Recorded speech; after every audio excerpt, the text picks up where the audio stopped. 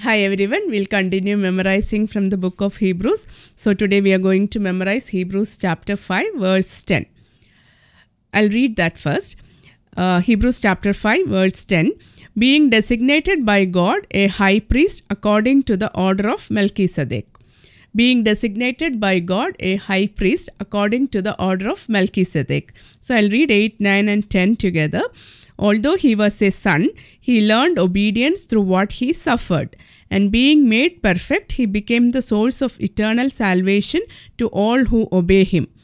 Being designated by God a high priest according to the order of Melchizedek. So we already meditated who is Melchizedek. Melchizedek is a king of Salem. He is the priest of God Most High.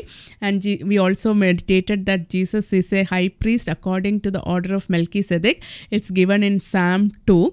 He doesn't follow the Levitical order of priesthood. The Levitical order is what Aaron's and other priests were following. But Jesus is the new high priest. He follows the order of the priestly order of Melchizedek.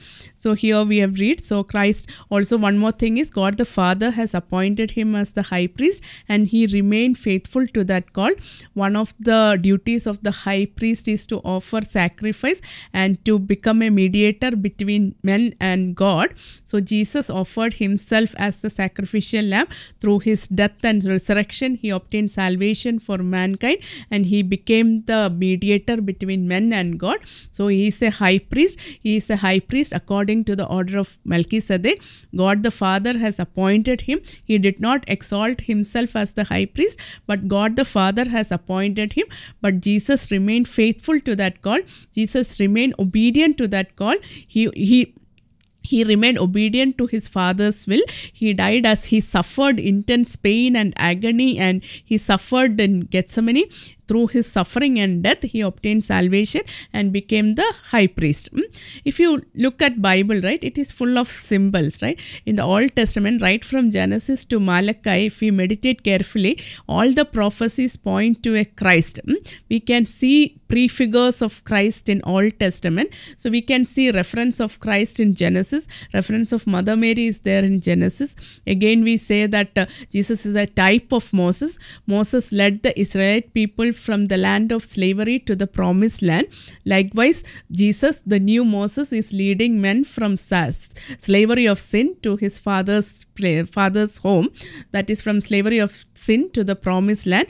So that is why we call Jesus as the new Moses. So same way, Jesus is a priest according to the order of Melchizedek. So Melchizedek priesthood prefigures the priesthood of Christ, because other priests, they were offering animal sacrifices. So they were following the Levitical order of priesthood, but God the Father has instituted a new priesthood and Jesus follows that priesthood, and Melchizedek priesthood prefigures the priesthood of Christ.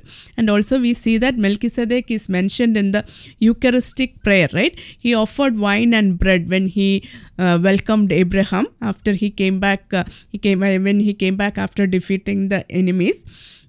So I'll read that Eucharistic prayer, the Roman canon. Be pleased to look upon these offerings, the host and chalice, with serene and kindly countenance, and to accept them, as once you were pleased to accept the gifts of your servant Abel the just, the sacrifice of Abraham our father in faith, and the offering of your high priest Melchizedek, a holy sacrifice, a spotless victim. So Jesus follows the high priesthood of Melchizedek. So I'll conclude today's meditation with that. I'll read Hebrews chapter 5 verse 10 again. Being designated by God a high priest according to the order of Melchizedek. Thank you. God bless you all.